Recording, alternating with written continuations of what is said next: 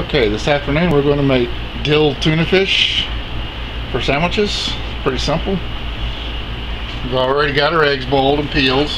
We'll start off with them and place them in our bowl. Make sure they're good and dry. Don't wetter than you have to be there.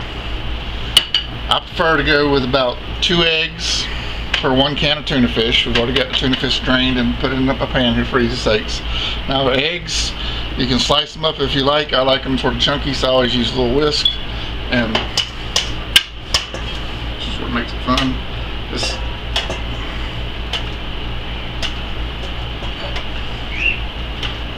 bounce around a little bit, sort of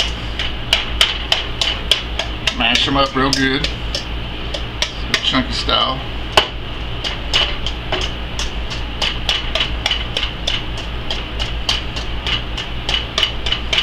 I use, on average, make it your taste as far as that goes, but my preference is about 2 eggs per can of tuna fish.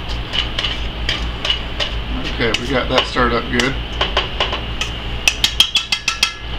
Alright, we're going to go ahead and add our tuna fish. Put that out on top. Now some people make this with sweet pickles.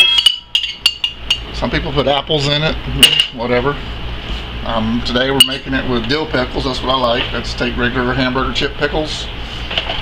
Dice them up real good.